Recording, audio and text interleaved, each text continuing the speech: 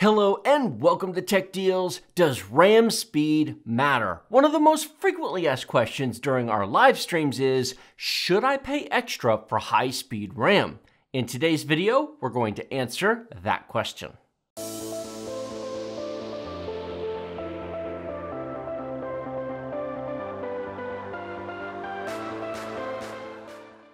Today's video is brought to you by URcdkey, the best source for Windows 10 and Office Professional product keys at deeply discounted prices. More details at the end of the video. DDR4-3200 versus DDR4-3600 is on the list of the top 10 most often asked questions. The price difference used to be larger, but as we enter December of 2020, the difference has dropped to below 10%. So the short answer is, if you're buying new, DDR4-3600 probably makes the most sense, given how little price difference there is. However, before you all run off, there is more nuance to the answer than just that. If you have a first or second gen Ryzen CPU, you are unlikely to get 3600 to work properly. The support just isn't there. 3200 is a much safer choice, even with updated BIOSes and improved RAM support in newer board releases. This is also true of third generation Ryzen CPUs installed in 300 or 400 series motherboards. While the memory controller is in fact on the CPU, the trace designs and BIOSes were not really meant for faster RAM, and support can be hit and miss. Now you can check your motherboard's QVL or qualified vendors list to see if the specific RAM you want to install has been tested. However, those lists are rarely updated years later. So the QVL of a 3-year-old motherboard installed with a 1-year-old CPU is not likely to be all that useful.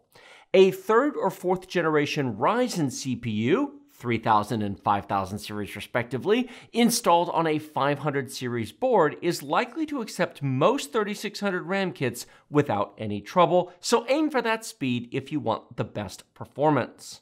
Now Intel makes all this much easier.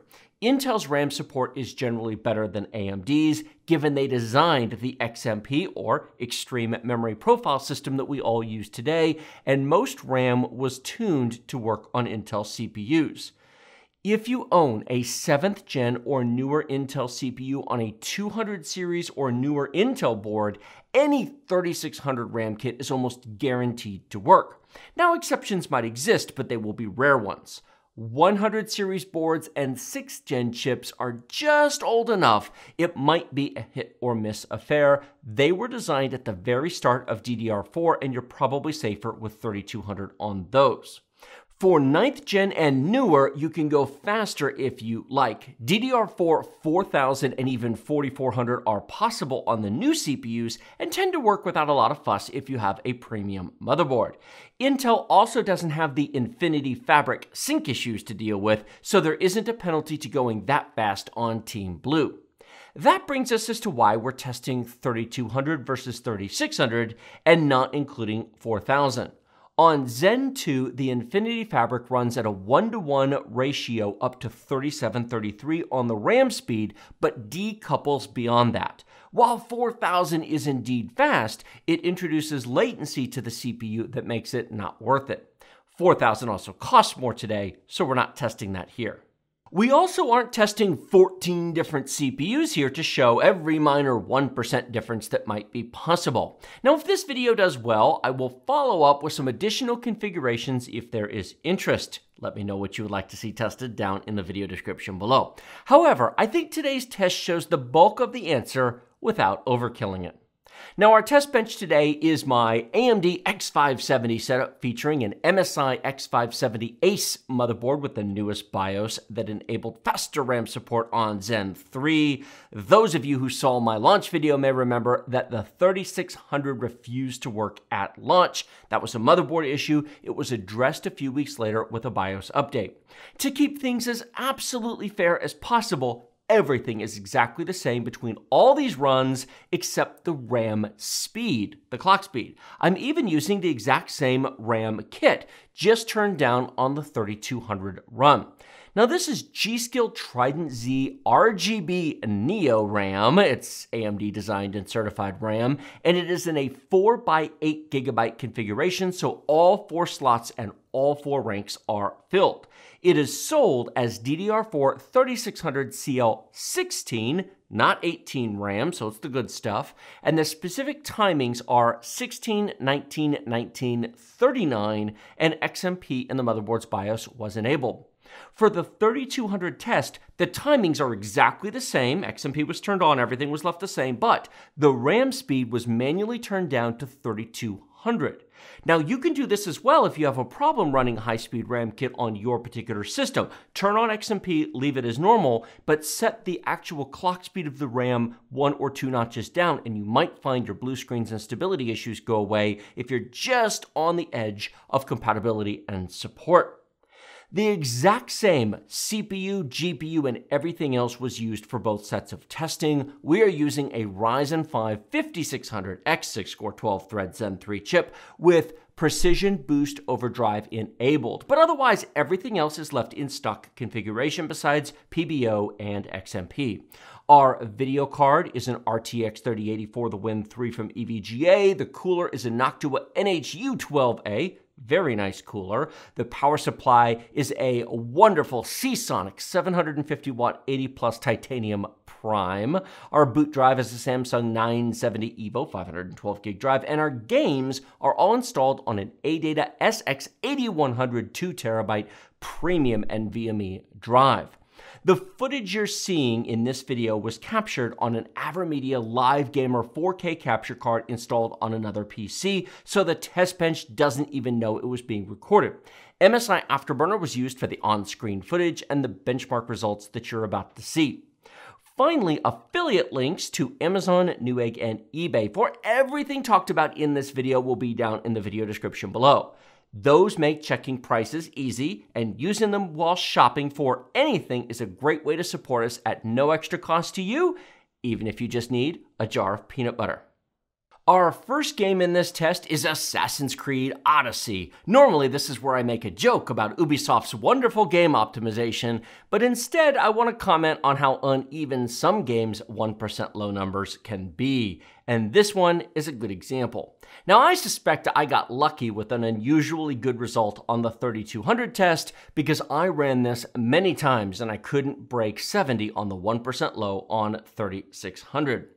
As you can see here, there is no real difference in average performance apart from the odd 1% low number. Given more time, I'd go back and retest the 3200, but sadly, time is always working against me here. Anno 1800 is next, and finally, we have a victory for the 3600 clock speed test. If you can't hear the sarcasm in my voice, well, it's there. This really is a tie. There is no difference here that isn't accounted for in the margin of error in testing. Here you can see the results. 260 frames per second versus 262 on the average, and 154 versus 156 on the 1% low. Well, this is exciting. Borderlands 3 is up next, and this will be the last game I show you the footage from because it's boring as can be, so we'll put all the footage into a video over on Rogue Tech Gaming if you want to see all of it and just run through the charts now. 173 versus 174 and 137 versus 136. I almost can't bring myself to read out the numbers. It's so exciting. F1 2020 is likewise the same. Allow me to remind you we're not even using slower DDR4-3600 CL18 RAM. Both kits are CL16, so the 3600 should be faster, right? Far Cry New Dawn shows us the truth. It really isn't fast. I can show you a memory transfer benchmark that will show the difference, but the truth is, for most situations, there really isn't one. Ghost Recon Breakpoint has one of the biggest differences here, 198 to 206, which, if you're just looking at numbers and looking at a chart, sounds like a lot. But let's be honest, this is a 4% difference that you will never, ever see outside of a chart. Horizon Zero Dawn is more of the same, as is The Division 2, a whole bunch of nothing exciting. Watch Dogs Legion does have a 3% difference. I guess that's technically something. Here is the 9-game average chart, the most underwhelming chart ever. The blunt, honest truth is that RAM speed is generally not a bottleneck on modern systems, and as such, increasing the speed of the RAM does nothing for most, not all, but most applications. Here is the 9-game percentage difference chart. This might actually beat the last one as the most underwhelming chart ever. Now, what about non-gaming, you ask? That's where RAM is really needed, right? Well, here is the 7-zip test showing once again that RAM speed isn't the issue here. CPU Z-Bench and Cinebench R20 both also show the same thing. The CPU's on-chip cache combined with its prefetch ability renders RAM speed mostly moot. Finally, that brings us to a real test, Blender. This is a long, detailed, complex test that does not, let me repeat, does not fit into the CPU's on-chip cache. But it doesn't matter. The limit is compute power, not RAM speed. Okay, give me a show of hands. How many of you are surprised right now? I'd be shocked if none of you had your hands up. With all the hype over RAM speeds and other tests showing at least some difference, at least some of you must have figured there would be more improvement than that. A few thoughts on why this is so underwhelming. First, RAM speed is only going to improve performance when RAM speed is the limit to performance. Sounds obvious, but I think that point gets missed in many conversations about performance. If CPU compute or GPU speed or network bandwidth or something else is the limit to performance to whatever it is that you're doing, then more RAM speed won't make any difference. Think of it this way. If the current program you're running is using 50% of your current available RAM speed, will doubling your RAM speed help?